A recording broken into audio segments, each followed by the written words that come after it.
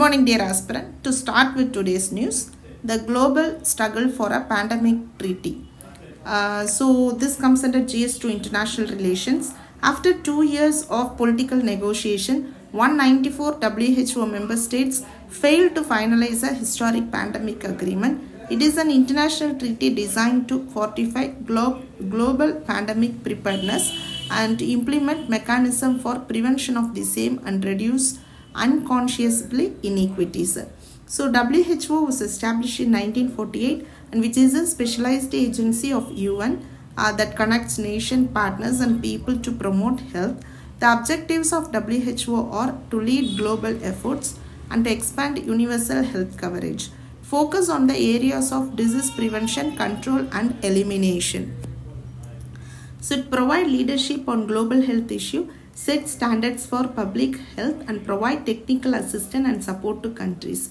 To collaborate with various partners. WHO currently has 194 member states.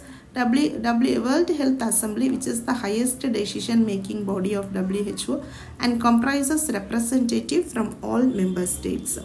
Secretariat responsible for carrying out the policies and programs approved by the WHO. Director General heads the WHO and is supported by a senior management team. And regional office, it has 6 regional offices: Africa, the America, Southeast Asia, Europe, Eastern Mediterranean and Western Pacific. WHO meets annually to set policies, approve the budget and elect the Director General. WHO gets its funding from 2 main sources. That is assessed contribution. These are the dues countries pay in order to be the member of organization, and voluntary contribution. It is from member state or from other partners like UNO, intergovernmental organizations, etc. Long-term capital gains. This comes under GS3 economy.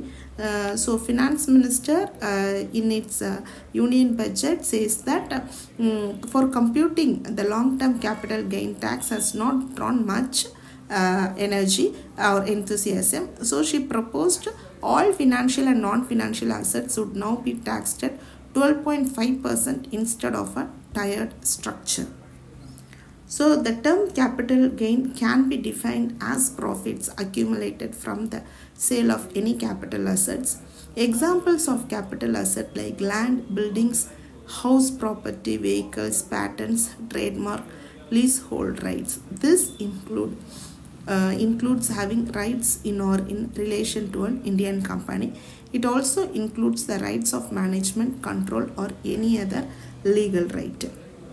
Depending on the duration, capital gains can either be short-term or long-term. Since profits are categorized as an income, they are liable for taxation. Such taxes are levied when an asset is transferred between owners. This tax applies to both individuals and business as well. So there are 2 types of CGT, short-term and long-term. That is based on the duration. If it is less than 36 months, it is short-term asset. If it is capital gain tax, if it is more than 36 months, it is a long-term capital gains tax. India revenue rises financial year 25 growth forecast to 7.5%.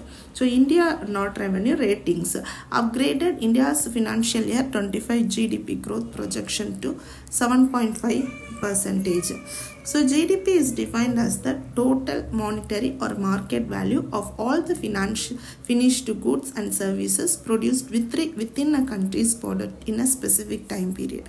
It measures the value of total output in the economy by tracking the total demand. So that GDP is consumption plus investment plus government plus net exports. Consumption is consumption demand from the private individual, that is private final consumption expenditure. Investment is the private sector business, the demand generated from private sector business.